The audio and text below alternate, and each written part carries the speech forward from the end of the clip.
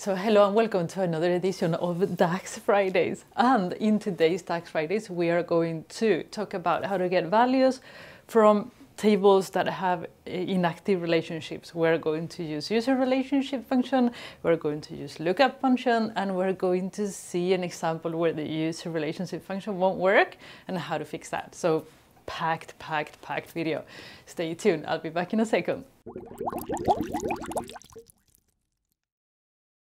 So hello and welcome back. For those of you that are new, my name is Curbal from Curbal.com, and today we have a really packed video.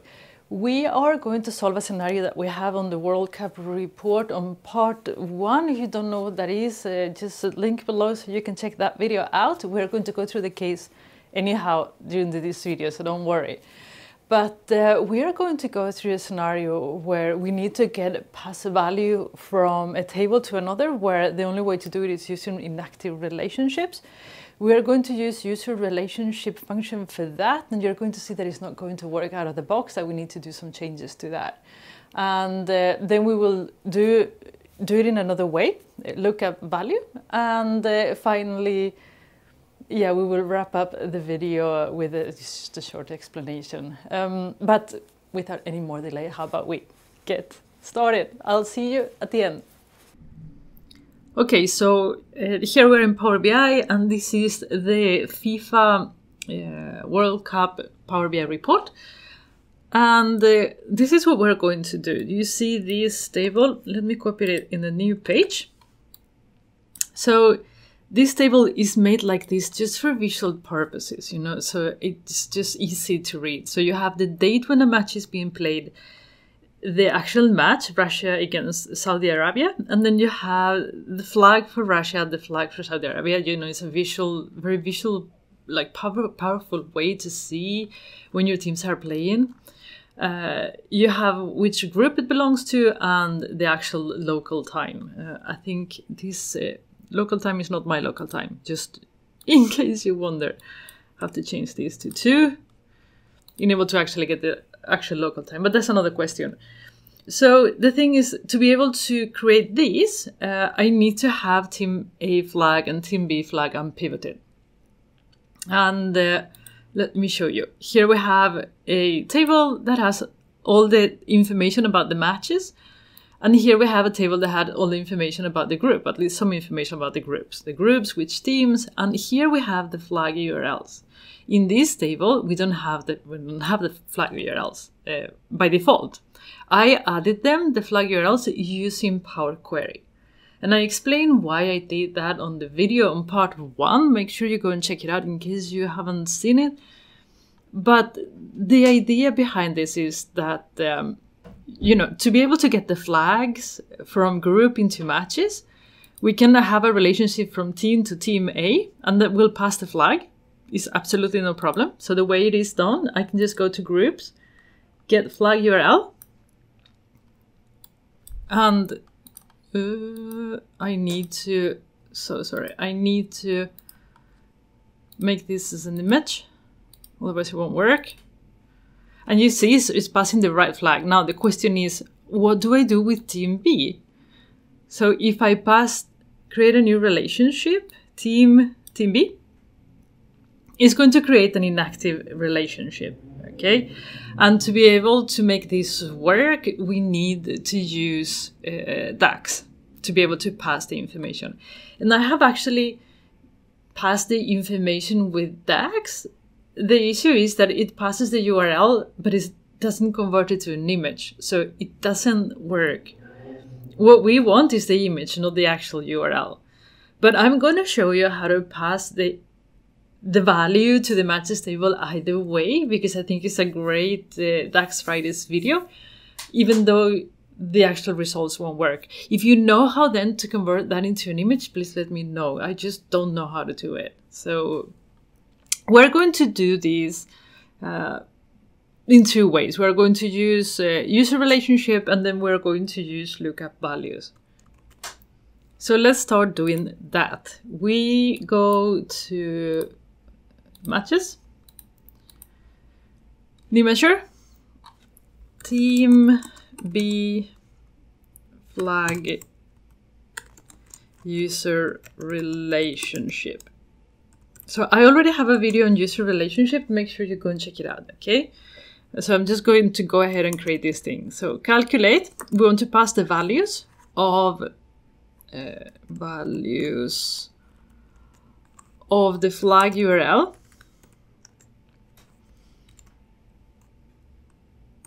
And we need to activate user relationship, and then we have groups, team, and then we have matches. Perhaps it's easier to do right, team B. Got it there. And the first thing you're going to see is a table of multiple values was supplied, where a single value was expected, so it's not returning unique values. So let's cover for that. If has one value, team B,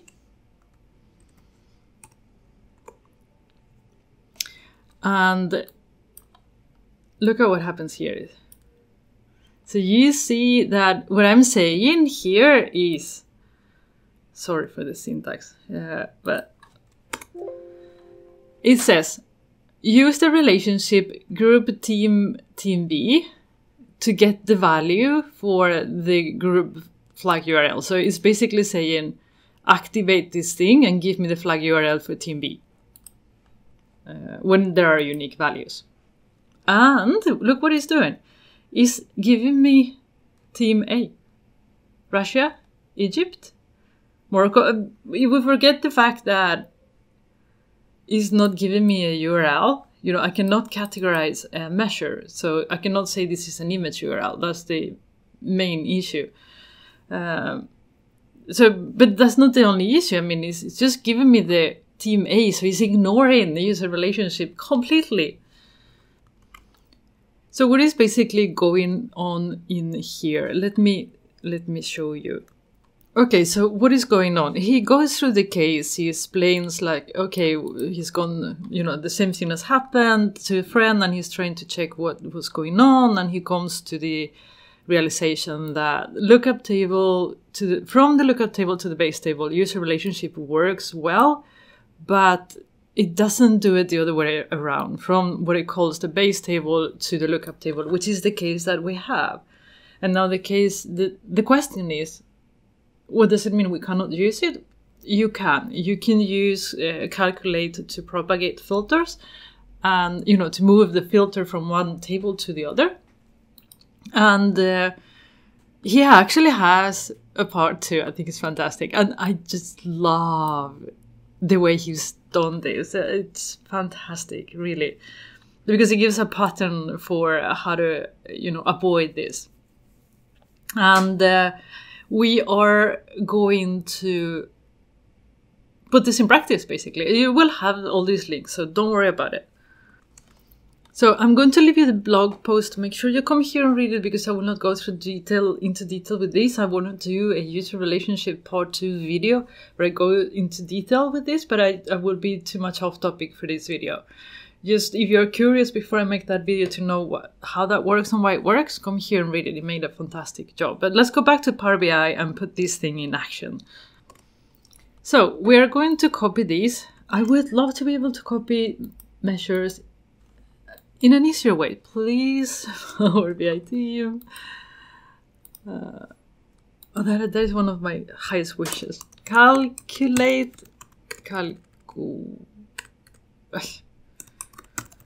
Okay, so this is the way it works. We have to wrap calculate, and then again, go please and read the blog post if you want to know exactly what I'm doing. Matches. And then we have the user relationship, and here we have to put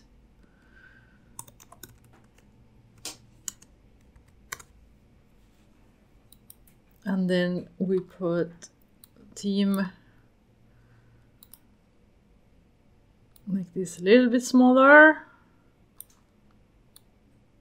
Why not make this smaller too? And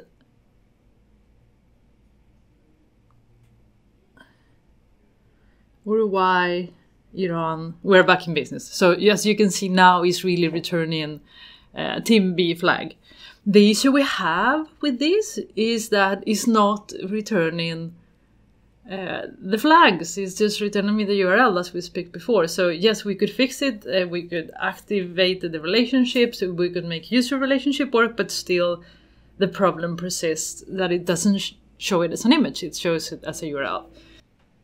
Okay, so you might think, oh, we found a solution. Great, or half a solution at least. But if you go to Javier's post, you will see that he's linking to Marco Russo post. It is this one, user relationship, something in calculated columns.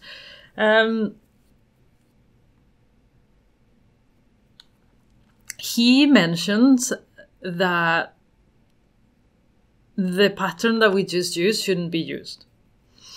He says it somewhere here. It is strongly advised not to use it. Use lookup value instead. It is easier to understand, and so on and so forth.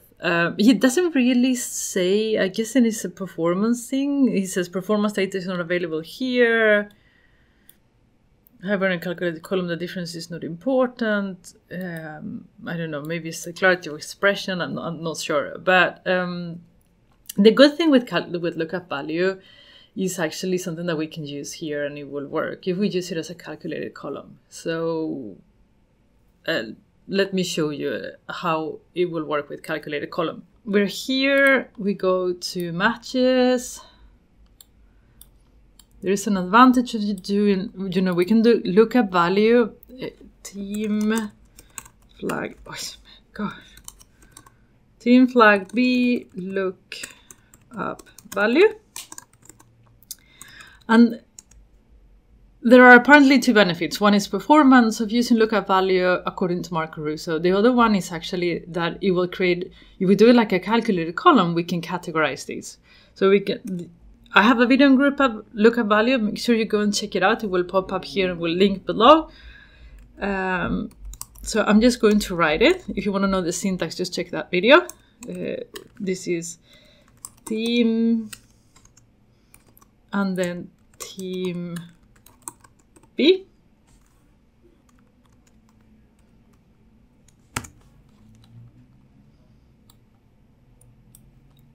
And as you can see, it's giving us,